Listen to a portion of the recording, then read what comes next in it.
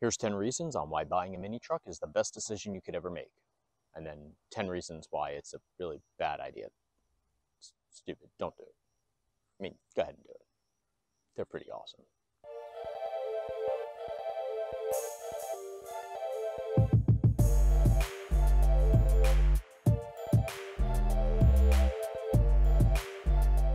So we put some new wheels and tires on the truck. And while we talk about the 10 reasons why you do or don't want to get a Kei Truck, we'll go through a little install video on these rims and tires. They are massively bigger than the itty bitty wheels that were on it. I love the stance that it gave this truck. Anyway, let's get into the pros and cons of owning a little Kei Truck. So having owned this truck for about 18 months now, I've put together what I think is a pretty comprehensive list of all the good and the bad.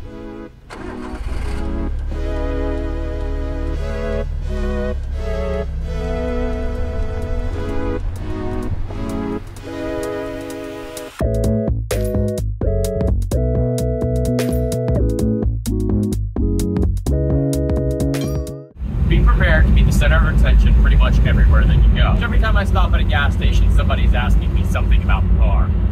Most people just love it and want to ask questions about it. An interesting side effect about being right-hand drive is that you're making a left-hand turn, the driver in the lane next to you is right next to you. And since I don't have air conditioning in this car, I usually have the windows down, so that's always their opportunity to talk to you, which I don't mind, but it's inevitably the same few questions. What is it? Where did it come from? How much was it? How can I get one? I don't mind answering these questions ever. I think it's kind of fun, and it's one of the things that brings me joy about driving this car. But sometimes it's difficult in traffic when people just randomly start asking you questions.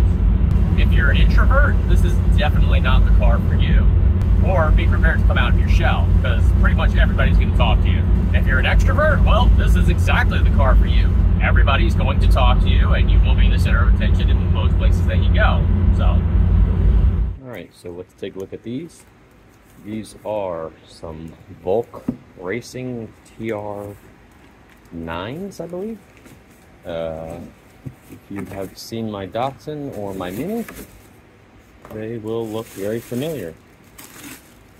Basically the same style wheel that I have on the Z. A little bit different layout. These have a little bit maybe more of a banana shape, and they're a little smoother transitioning to the inside part. And these are a multi-lug, and they have kind of a tapered point there. But they're basically the same style wheel. They call them like a Panasport or Watanabe, whatever it is. The reason I didn't go with the ones that were on my Z specifically is because they are a little wide. These are an 15 by 8 inch rim with a +20 offset. So these should fit on the mini truck relatively easy. We're hoping. I'm going to find out. And then the other thing we did was purchase a set of tires for it. So these are Toyo 195/45/15s. They should have a little bit of a stretch to them when they get on the rim. I guess with a 8-inch rim, you probably want to go with like a 205 or 225 probably. This will be a little stretched, but that's okay. I like the style of that, and I think it'll look nice on the truck. And then we have some monster tires back there. Those are the 305/35/24s that are going on my Suburban. I have a bit of a tire issue right now. Yeah, that's no good. So we'll be taking this rim and tire off and getting it to over to the tire place and get those mounted. So those are Nitto 420s.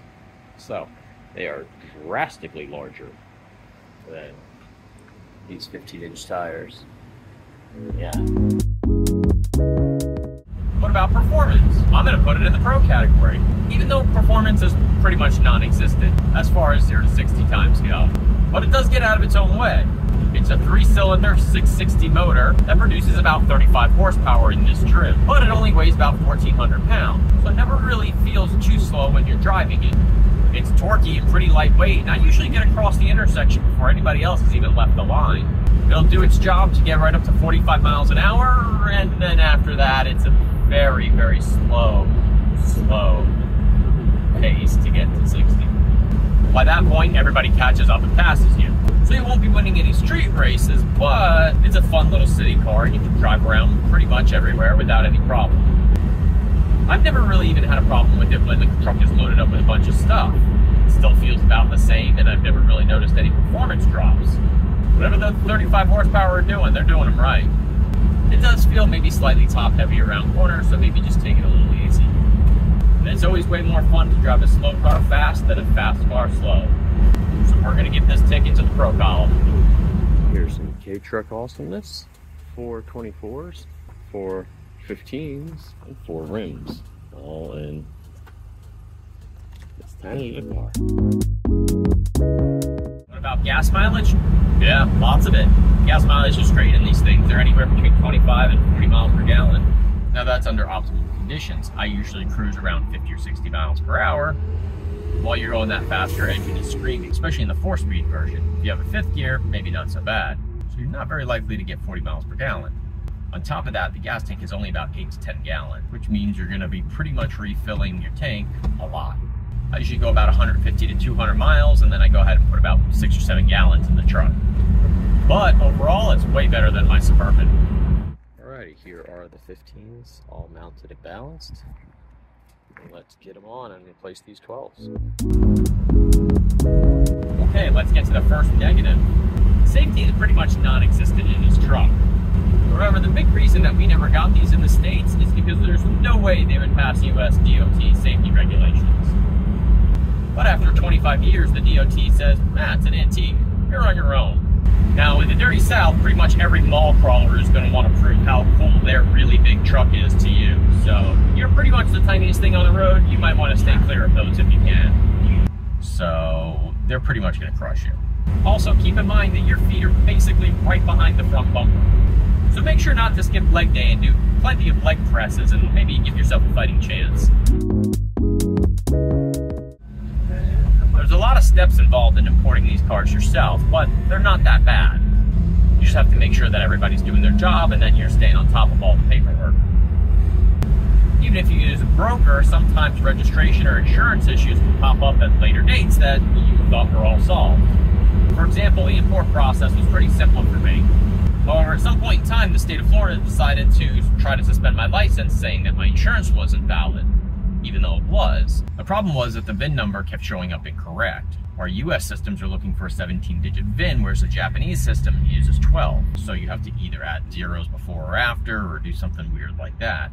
So eventually we got that cleared up, but once we did that, the insurance company decided they didn't want to cover right-hand drive cars anymore, so I had to switch to a new insurance company. It wasn't that big of a deal, and I was able to get everything sorted out, but I'm always kind of waiting for the other shoe to drop if some paperwork snafu shows up in the future. What about the price? The prices of these are pretty cheap if you import them yourself. You're probably looking at somewhere between $3,000 to $6,000 for a truck.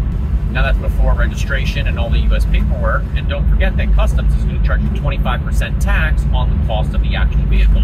So make sure when they send you the invoice that it's separated between the shipping cost and the vehicle price. Even if you buy from a broker, the price is still pretty decent. You're going to pay between $6,000 and $10,000, give or take. But hopefully you'll avoid most of those paperwork headaches. Alrighty, so there are the new little 15s. It's so beefy on this thing.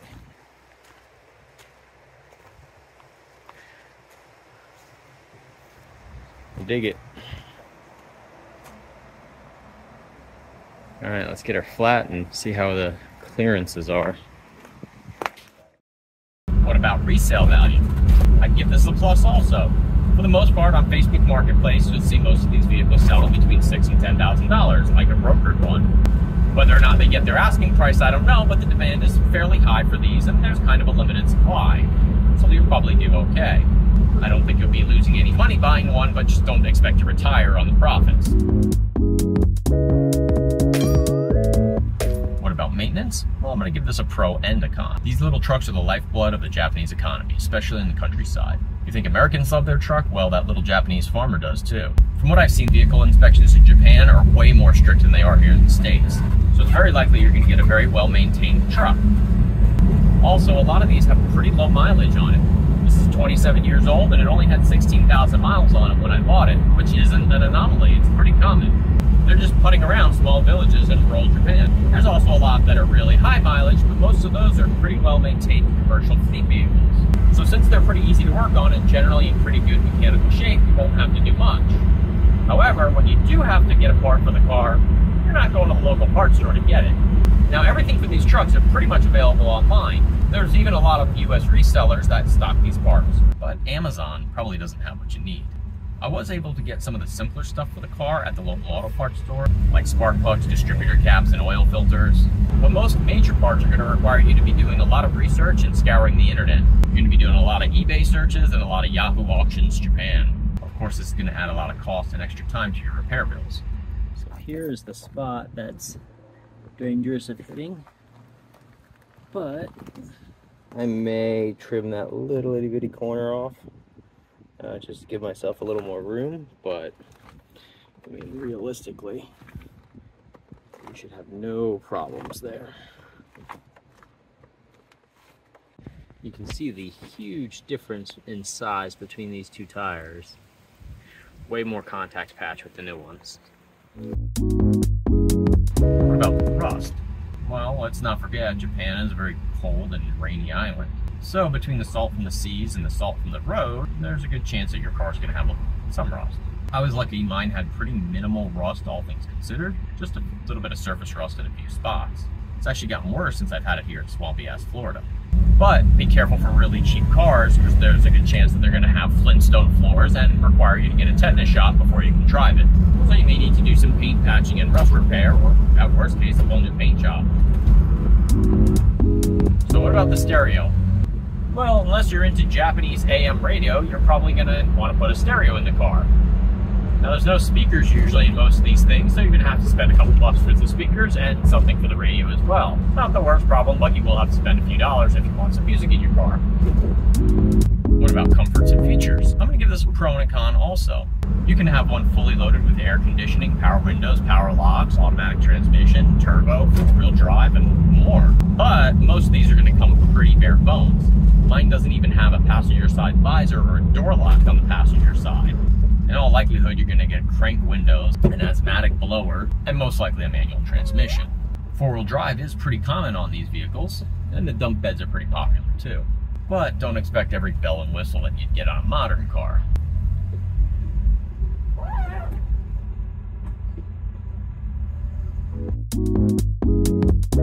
Tires. Well, tires are pretty hard to find here in the United States. Not many cars run a 12-inch tire, so you're probably going to be digging through a parts bin at a golf cart place. Not to mention they pretty much have zero traction. Forget rainy, even if it's slightly moist outside, you're going to spin first, second, most of the way through third before you get any sort of traction. And take corners in the rain at your own risk. There's no weight back there, and that back end just wants to slip all over the place. That's why I installed these 15-inch tires. I can still break them loose if I want to, but now I got tons of traction. A lot of people put off-road tires on these as well, but you'll probably have to lift the cart and put anything reasonable underneath it. But again, they make tons of lift kits for this car, so that shouldn't be a problem either. The interiors, well, most of them are pretty clapped out. Be prepared to get the duct tape to repair your seats, or order some seat covers, or cash in some favors with your friends that do upholstery work. I sewed up the interior on mine myself and it came out alright, totally passable. Also, be prepared to have very good posture in these vehicles. No gangster lean in here. In most of these things, the seats are not very adjustable, if at all, and they're not super comfy. So, sit up straight, shut up, drive. What about daily drivability? Well, I think it's pretty doable. Unless you're hopping on the highway every day, then I'd maybe stay away. Depending on your insurance, this is more than capable as a daily driver. In fact, I find myself driving it for most short trips I take. I guess it just really depends on where you live and what you need it for. I don't know that I would do a 30-mile commute in it every day, but every once in a while I do it. As far as the actual driving experience, it can be a little bumpy when you're driving. But it's very nimble to drive, it has great visibility, and you're sitting so far forward over the wheels that you can see every corner of the car. You can park and drive it with precision. What about security? Well, there's pretty much nothing secure about this car. I imagine it would take about 20 to 30 seconds for a thief to hop in and drive away with it. There's no coded keys or alarms or anything like that, so just don't park it in any dark alleys. How about storage? This can be one of the reasons that it makes it difficult to use this as a daily driver, or if you just have to go shopping with it. You really have to plan your path ahead. There's not much room in the cab, so if you go Christmas shopping or to the grocery store, you're not going to have much space for activities up here, especially if you have a passenger. Yeah, you have a massive bed back there, but if you have to make a second stop anywhere, all of your stuff is going to just be sitting out in the open. At least in a normal truck, this isn't so bad because it's up a little higher and kind of concealed a little bit better by the sides of the truck. But with this, it's at a really low level and completely within eyesight, which makes it easy to grab. Now, some of these little trucks have little boxes underneath the bed where you can store extra goodies, but this one doesn't have it. You're still not storing any overhead luggage in there or anything. What about utility? Well, this is where the Kei Truck shines. That bed back there is pretty massive. For as tiny as this truck is, it's all bed. I was building a deck for my house and I had the whole thing in the back of the truck once. I can almost fit my Mini Cooper in it. The load capacity is about 700 pounds, which isn't much, but it doesn't affect the driving ability of the car at all, even loaded with that much weight in it. The size of the bed is about 5 by 7, but it's flat. There's no wheel arches in there. It's almost as big as my dad's F-150 truck. Once you fold down the sides of the bed, you have almost infinite storage. That doesn't have a tow hitch, but you can get a little adapter bumper for it. I wouldn't go pulling anything crazy, maybe a jet ski or two, or just a small trailer. This is how I pick up the garbage. And here's the number 10 positive reason. This truck puts a smile on everyone's face. It's fun for everyone. Well, except for the douchebag in the Mustang that's just trying to get past me. Every time I see it, I just have to smile and laugh. It's small, easy to drive, easy to park. It's quick enough when you're just shooting around the city. Or you can take it for some 4x4 action. These things are pretty capable four-wheel drive vehicles. Well, that's about it. That's my list of 10 pros and cons for these little mini trucks. Let me know in the comments if you disagree with anything that I said or if I missed anything. Overall, they're great little vehicles despite any of the drawbacks that I mentioned. However, after making this list, it got me thinking. I think I can fix a bunch of these issues by buying a van. This is Keiru. Keiru's big little brother. He's a 1996 Suzuki Every, and he's on a boat on his way here right now. He's basically the exact same platform as a Carry, except that he's a van. So the back area is all covered up, so that solves one problem. He's also got an automatic transmission, which I'm not crazy about, but it'll fix my wife complaining that she can't drive it. And he's got air conditioning, power windows, power locks, and it's a turbo. So please be sure to like, comment, and subscribe, and you'll see the process when we go to pick up this van from Jacksonville. There's a few steps that we didn't talk about when we brought in the Kei Truck, and we'll cover those in that video. Oh yeah, one more thing. Here's one of the cons that I forgot. Drive-thrus. You gotta go through those backwards. Thanks again, and see you next time.